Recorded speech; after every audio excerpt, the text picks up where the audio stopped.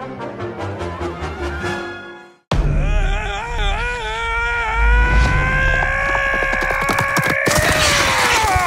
gonna get one of those vultures one day. I don't know why it's so important to you. With this film, we wanted to honor the past, but we also wanted to do something fresh. Part of that is casting. You're gonna love it here. This place is amazing. I really love The Lion King, so I feel really blessed to be a part of it.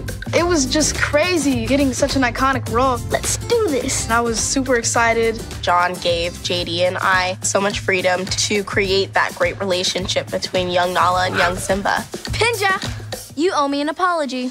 Yeah, scene 55. Let's just play around with it. For an animator, what's incredibly valuable is the performance of the actor. So instead of doing motion capture, we wanted to film the actors performing together as much as possible. Hakuna Matata! Hakuna Matata! Most people get a bigger reaction when we say it okay. So we got a very human performance at the heart of this very technical film. It's a lion! Run for your life!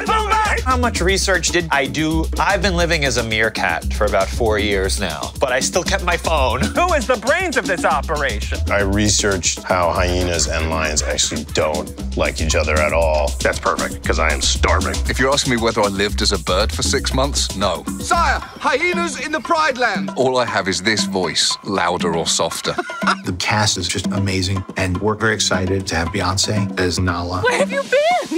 And I think it's very important that Mr. James L. Jones came back for the voice of Mufasa. Remember who you are. This has been a really incredible experience. I don't think there has been anything made this way before.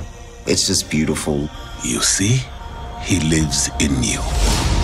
It's wonderful to have the tremendous opportunity to bring something fresh and new and different while still maintaining the spirit of the original Lion King.